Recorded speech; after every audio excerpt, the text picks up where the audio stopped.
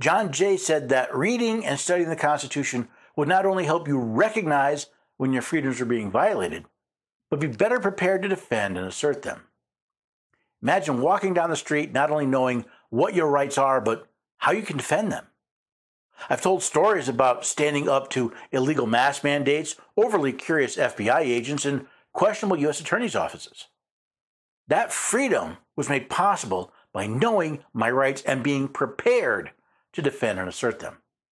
That knowledge came from an honest and forthright study of what the Constitution actually says. Not what I'd been taught in school or what experts like those at DHS said, but reading the actual documents. Because of that, I live free.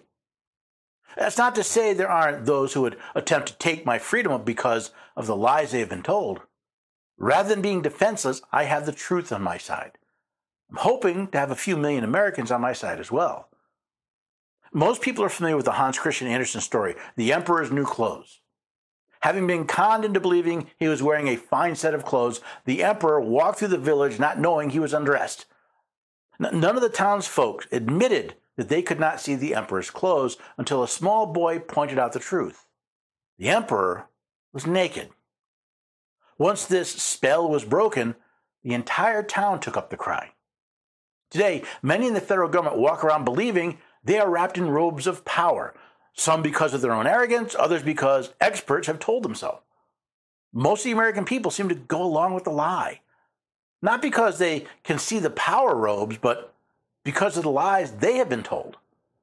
I hope today I've pointed out in some small way how naked federal actors are.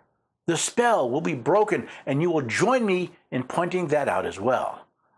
While being a single voice showing the naked power grab of Washington, D.C. may allow me to live free, it will take the courage of millions of Americans to help break the spell nationwide. It will not be easy, and there will be risks involved.